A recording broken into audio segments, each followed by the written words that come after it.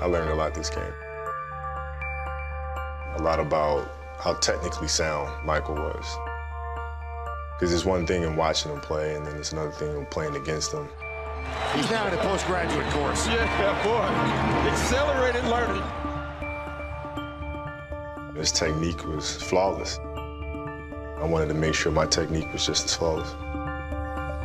Been down at half court, and he wanted to know how, when I turn around on my jump shot, how to feel the defense. I told him you should feel the defense with your legs.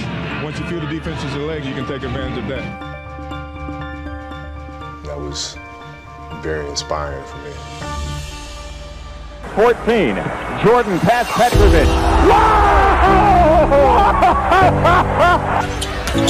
Durant right around Chandler. Oh, come on! Oh, wow!